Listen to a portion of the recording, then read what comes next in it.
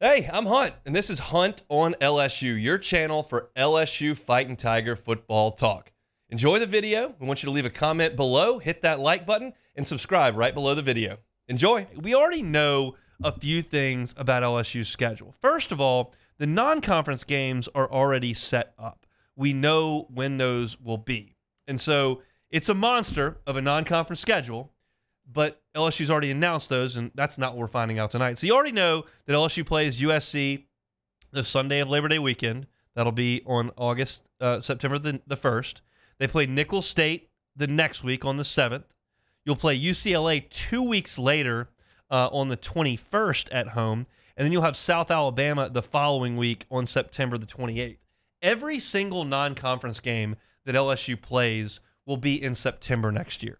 There's not a game in the back end that was like Georgia State or even Army this year that we're kind of in the middle of the schedule. It's early non-conference and then all SEC late. Also, one thing that we have to be aware of for the schedule release this year. This is one of those years where the calendar sits that between Labor Day weekend and Thanksgiving weekend, which is the bookend of the college football schedule, there's an extra week. So LSU will have 2 byes next year. And I'm very curious tonight to see where those fall. We feel like LSU and Bama are going to be off a bye. That's always the case. Halloween weekend, mark it down. I believe LSU and Alabama will both be off. Okay? So where's the other one?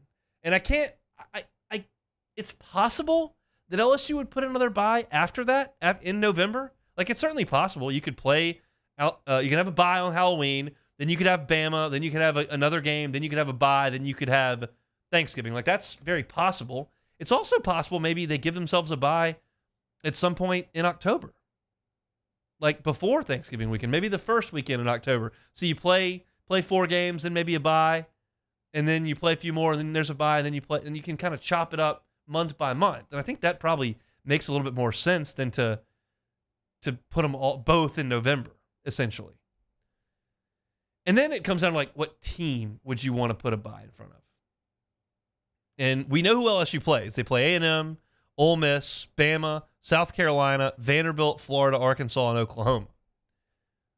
And if I'm looking at those teams, I feel like Bama number 1, and then probably Ole Miss and Oklahoma, I feel like would be the next 2 best teams.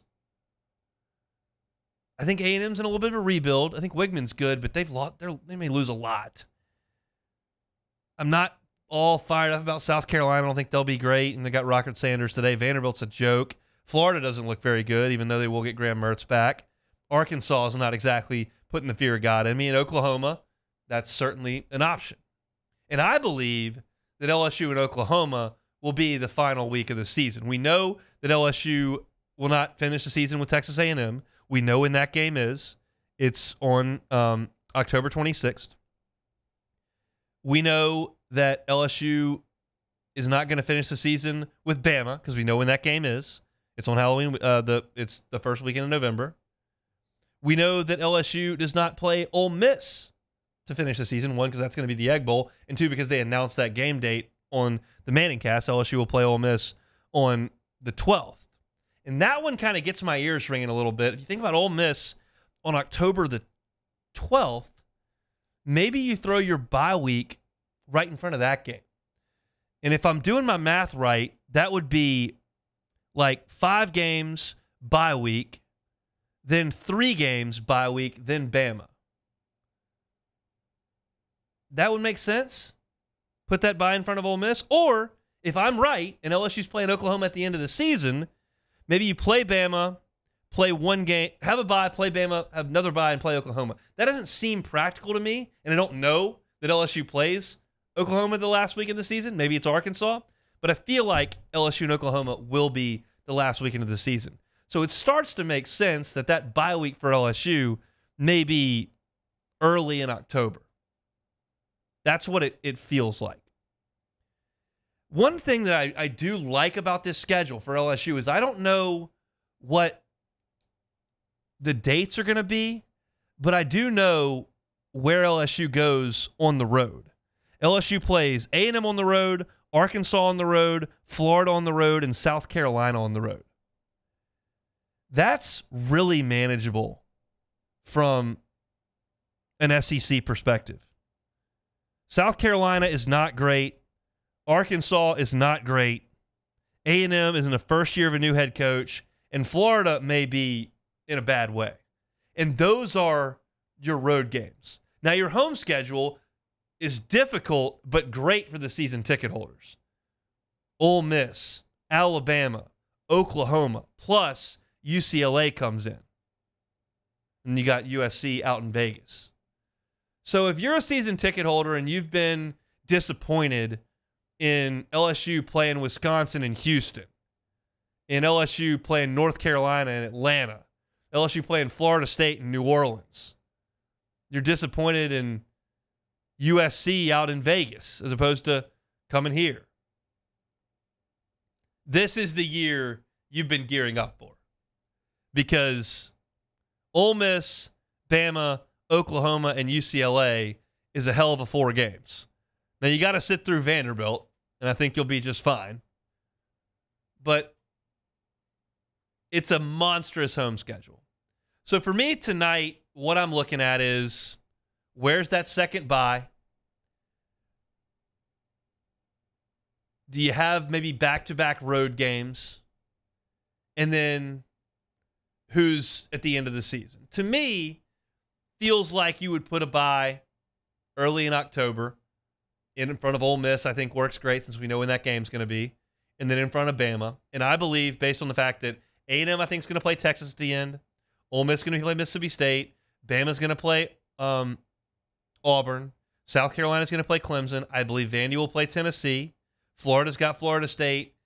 And then you've got your 2 left, Arkansas and Ole Miss at the end. And I think that they will put Arkansas with Missouri and LSU with Oklahoma, that in the finale, you're going to have the Tigers and Sooners on Thanksgiving weekend, and that fires me up.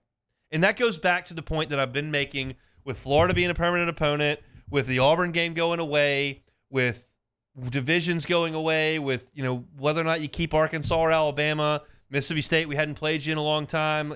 We played you for a million years, not playing you next year. Like, you're telling me that you're not going to get jacked up if LSU has put itself in position to play meaningful football at the end of November, which they should in a 12-game playoff league, when Oklahoma comes out of that tunnel on a 52-degree night in Tiger Stadium with the lights on?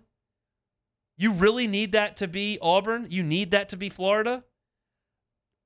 I'm not telling you you're wrong. I'm going to be jacked when the Sooners come out of there with that Sooner schooner coming out of that south end zone. That's going to be cool to me. The Crimson and Cream, folks, that I go back to the 2004 National Championship game. If you were in Atlanta for the semifinal, which I wasn't, that was a hell of a thing. That sounds awesome to me, and I hope that's the case tonight. We'll get all of our answers on the SEC Network coming up at 6 o'clock. But I like it. Not playing Georgia, not going to Neyland Stadium, not going to Jordan-Hare. Your road trips are Kyle Field, Williams-Brice, the Swamp, and D.W. Reynolds Razorback Stadium. LSU should be in a pretty good spot next year if they can shore up this defense, and if Nuss is that dude. May find something out about that coming up in the bowl game. Hey, thanks for watching Hunt on LSU. Before you get out of here, do us a couple of favors. Hit that like button, leave your comments below, and subscribe to the channel for all your Fighting Tiger football talk. See you next time.